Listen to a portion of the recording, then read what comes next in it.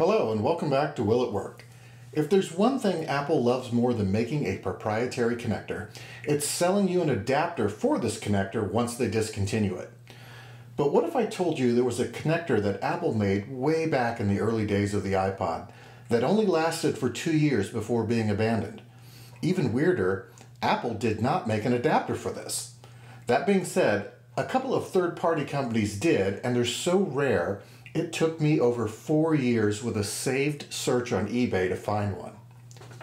In this video, we'll take a look at a couple of these accessories and we'll test out the adapter with its intended purpose of making them functional through a 30-pin connector of an iPod. But stick around for the end because we're going to get crazy. I'm going to slap on a 30-pin to lightning adapter at the end of this daisy chain, and we'll see if we can get these old accessories working with the latest version of the iOS, which, as of the making this video, is 26.2. Let's get started. Okay, so this connector is a combination of a 4-pole audio jack that is not the standard 4-pole TRRS jack we use today, and a little nub over here that has connectors on both sides. Collectively, they're known as the remote port connector, or sometimes the 9-pin connector. More on that in a minute. This came out in 2003 with the 3rd generation iPod and was also present on the Mini, the 4th gen iPod, and the iPod Photo before being discontinued and not used in 2005 with the 1st gen Nano and the 5th gen video iPod. They were mostly wired and wireless remote controls like this one here from Apple, FM transmitters, and microphones. The market wasn't that big. I assume that's why Apple didn't bother to make an adapter. This one here is from Targus. Like I said, it took me over 4 years to get this. Let's take a look at it real quick. You plug in the 2 connectors here, and it outputs here with 30-pin. One cool thing about it was not only was it for the newer iPods that didn't have the remote port anymore, but if you had like a 4th gen one or a Mini, you could actually plug in 2 accessories at the same time. One on the remote port connector at the top, and another one of these 9-pin connectors through the adapter. Anyway, let's take a look at using these 2 accessories with a 30-pin iPod, and then we'll get to the meat of this video, which is let's see if it works today with the latest version of the iOS. Okay, so first we'll start with the FM transmitter. I have this old lightning dock here which has a radio in it, so we'll use that. And I've got it plugged into the last traditional iPod that had a 30-pin connector. Let's fire that up. And we'll put in the FM transmitter, see if we get any power on it. Hey, it lit up. There we go. All right, let's fire up a song. Turn on the radio. It's working. And it sounds about as terrible as you remember. But hey, we didn't know any better in 2003. We didn't have Bluetooth and CarPlay and such. But yeah, totally works for its intended purpose all the way up to the 2010 6th gen Nano. Let's try out the remote control now. Okay, so here's Apple's remote control with this connector. This came with some of the larger capacity, higher priced 3rd generation iPods, but you could also buy it separately. And they actually had one very similar to this for the 1st and 2nd gen FireWire based iPods. They had their own proprietary connector with a big ring at the bottom of the audio jack. But that never opened up an accessory market, and I've never seen any kind of adapter for that. It really was just Apple's remote. Very similar to this, but different connector. So what you do is plug it into your iPod, and then you can plug your headphones into the top part here, which I've got plugged into this little speaker here. So let's fire it up.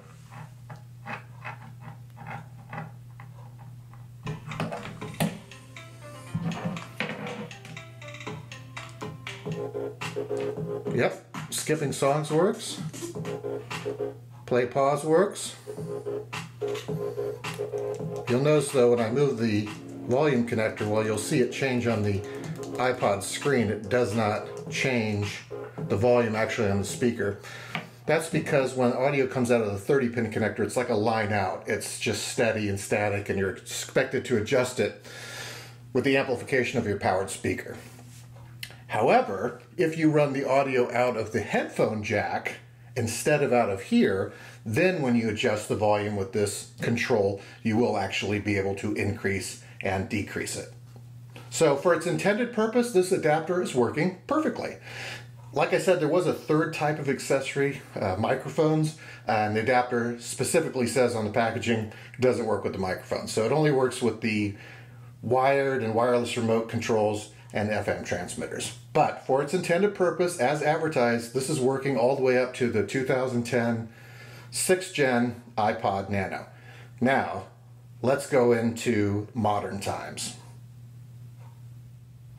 Okay, so the only Lightning device I have that can actually run iOS 26, or I should say iPadOS 26, is this 8th Gen iPad. So I have the Targus 9-pin to 30-pin adapter here, and it is plugged into Apple's 30-pin to Lightning adapter. Very important to have Apple's adapter for this here. And let's see if it works with the FM transmitter. Plug it in here, and we'll see if we get power. Yep, we sure do. Let's give it a whirl. Turn on the radio. Yep, it's working. And all that glorious FM transmitter quality music.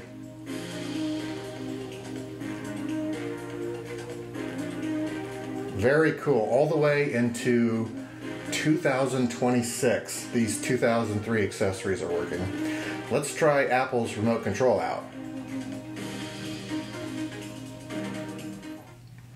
Okay, so I have Apple's remote connected here. Let's see how this works. Let's start it up. So far, so good. Skipping tracks, no problem. And just like before, we're not going to be able to adjust the volume because of that line out issue. However, if you plug your speaker into the headphone jack, which this iPad still has, certain Bluetooth speakers, depending on how their profile's set up, or AirPlay to like a HomePod speaker, you will be able to adjust the volume with this 2003 remote. So I think this is great. I've waited a long time to get this adapter in to make this video, and I'm so happy that it turned out to work perfectly with no issues. Unfortunately, Lightning devices are the end of the line because Apple's 30-pin to Lightning adapter does not work with their Lightning to USB-C adapter at all, and I've talked about that in previous videos. So the Lightning devices are the end of the line. Now, I had an iPhone 14 for a few years. That's the last Lightning device Apple made, and in my family we hand them down, and eventually I'll get that phone back in about 3 years, and it will inevitably be on the last version of the iOS that it can support, whether it's 28 or 29, who knows at this point. So maybe in 3 years I'll come back and make a video on 30-pin and 9-pin accessories, and we'll see if they work to the bitter end on the last Lightning product Apple made with the last version of the iOS that it supports. So keep an eye out for that video maybe in about 3 years. Anyway, that's going to do it for this video. As always, if you're enjoying these videos, please like and subscribe. I'll be back soon, but that's all for now. Take care.